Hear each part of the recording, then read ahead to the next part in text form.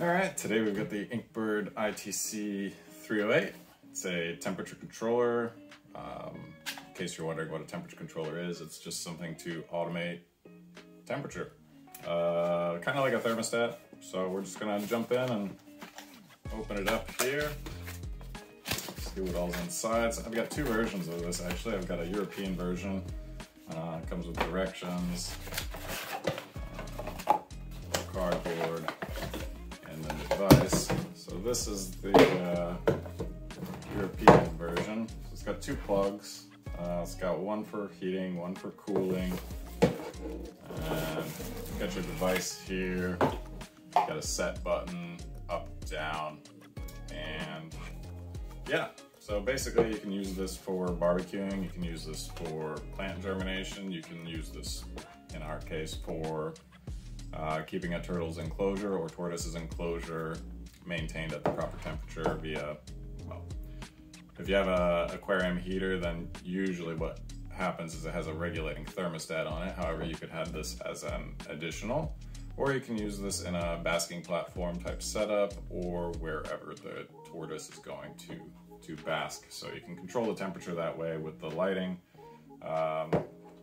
Showed you the plugs. It's also got, it's kind of maybe difficult to see here wrapped up. It's got a little thermostat probe or temperature probe. There's another version of this, the ITC-308s, which has a slightly different probe that is also removable, but it's made specifically for aquariums. Has a little suction cup on it. You can stick it on the tank. This will work as well. Just depends on the application you want to put it on. So next up, we're gonna plug it in here and do a little demo of it. All right, so I've gotten out the US version for the rest of this test here. Most of the people watching this are gonna be using the US version. In case you're wondering, it does work on 100 to 240. You've got it back here on the back of the device. It's also in the box. It's also in the directions. Anyway, so here's the device. It's plugged in. By default, it's going to come in Celsius. Even the US version will come in Celsius. So we're going to go through and first off, we're going to change that because most of you will want Fahrenheit. So to do that, you're going to hold the set button for 3 seconds. And you'll have a flashing light. So SV is set value and PV is process value. So process value just means that's the room temperature, and set value means that's the temperature you want the device to kick off on. So first we're gonna jump through here to the screen, and here CF, you'll see a C, so you just push up and that will set it to Fahrenheit. And if you hold set again for 3 seconds, that will change it again. So you can say the process value currently in the room here, it's almost 83 degrees Fahrenheit, which is pretty warm. I won't lie, I'm a little bit warm. And the set value is 77 degrees. So right now, it's saying it's activating the cooling plug. Now here, again, on this one you have cooling and you have heating. So if you have two different devices, I don't know if you have a fan or maybe a chiller, an aquarium chiller, something like that, you need to cool it down. It will turn on this plug, and then if the water gets too cold or the air temperature gets too cold, then it will kick on the other plug. Now, those settings, they're triggered by the degree change. So like I said, our current temperature is set to 77 degrees and we're in the cooling. To demonstrate that, I've got a light here. I'm just gonna grab it.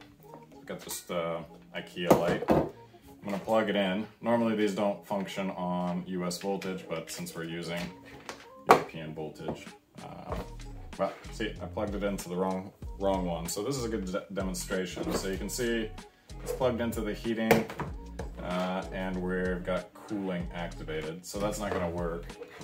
Now, if I unplug it here and move it over, you can see I've plugged it in and the light is turned on. So now if we want to change the set value to change to the heating, we would just turn it up to 83 degrees. So I'm going to hold the set button. I'm going to go through, by default it goes to the set value here, it'll be flashing. So we're going to go set that up. We're just gonna set that to 83. You know what, we'll set it to 84 just to be safe. And when I hold set, it will reset. So now you see it's turned off.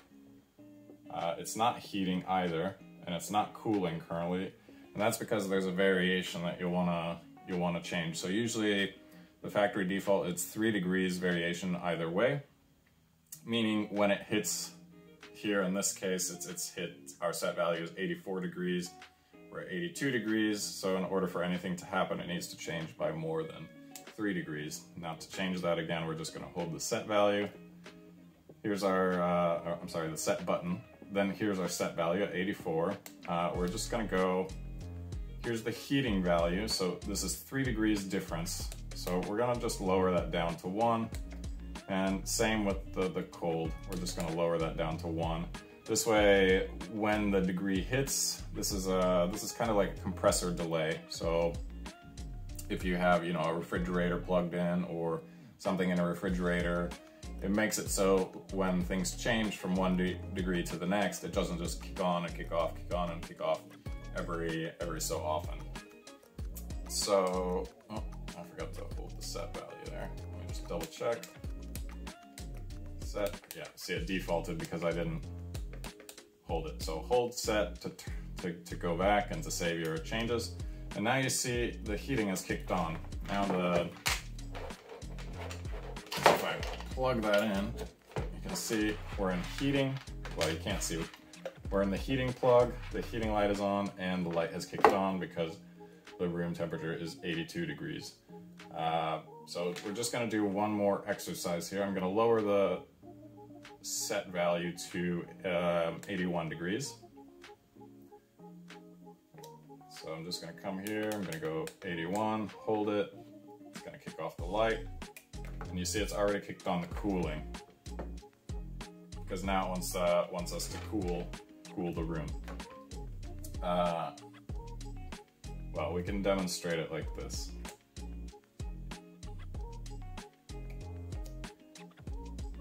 We're not quite 1 degrees. Process value is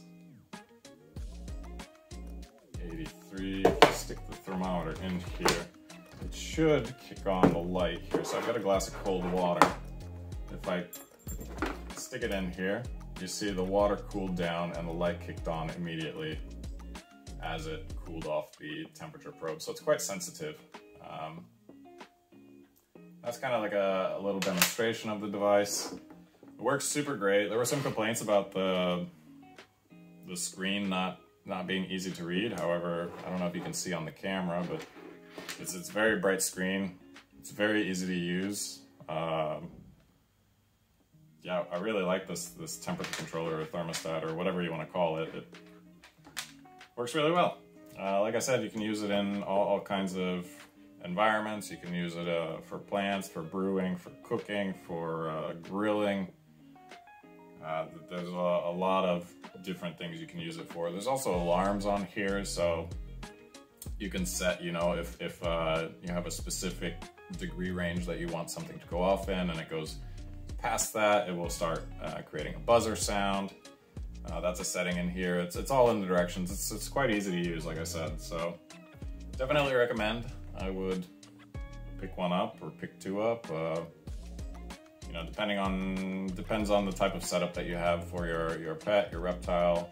If you're using this for something else, also depends on the setup. But yeah, would highly recommend it.